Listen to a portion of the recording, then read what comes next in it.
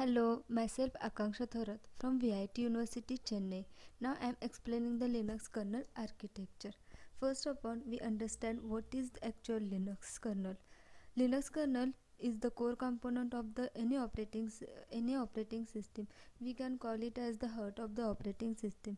It is a monolithic kernel, that is, the Linux kernel is a monolithic Unix like computer OS kernel. The Linux OS is based on this kernel and deployed on both the traditional computer system such as personal computers and servers. The Linux kernel was created in 1991 by the Linus Torvalds for its personal use. This is the picture of the Linus Torvalds. Now we can see the architecture of the Linux kernel. This image shows the clear architecture of the Linux kernel. Linux kernel architecture is divided into two layers: user space and the kernel space. In this space, the user applications are executed. In this user space, GNU-C library is also available. This provides a system call interface that connects the kernel and provide mechanism to transition between user space applications and the kernels. Now this is the kernel space. In this space, Linux kernel is exists. It is also divided into three levels. At the top is the system call interface, which implement the basic functions such as read and write. Below that, there is a kernel code. It is also called as the architecture independent kernel code. This code is based to all the processor architecture supported by the Linux. The next is the properties of the Linux kernel.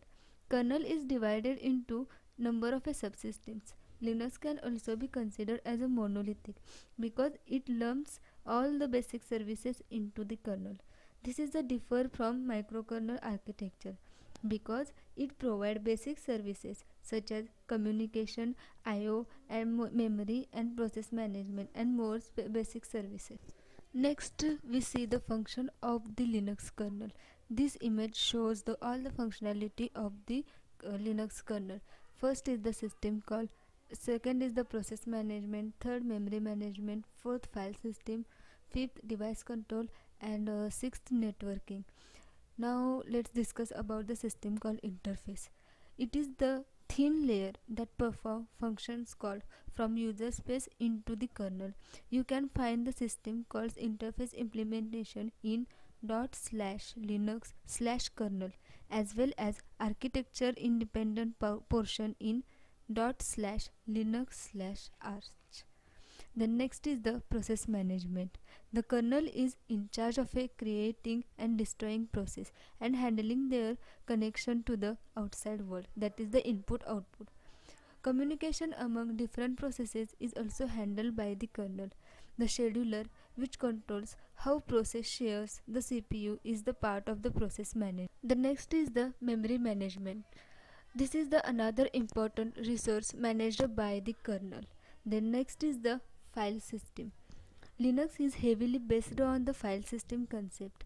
Almost everything in a Linux can be treated as a file. Kernel builds the structured file system on top of the unstructured hardware. It is also support multiple file system type.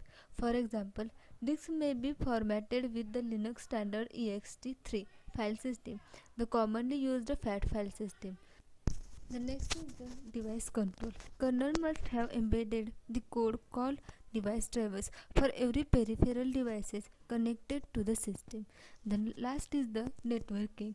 Networking must be managed by the operating system because most network operations are not specific to a process. Incoming packets are a synchronous event. The packet must be collected, identified, and dispatched before a process takes care of them. The system is in charge of delivering data packet across program and network interfaces, and it must control the execution of a program according to their network activity. Additionally, all the routing and the address resolution issues are implemented within the kernel. This is all about the Linux kernel architecture, their properties and functionalities. Thank you.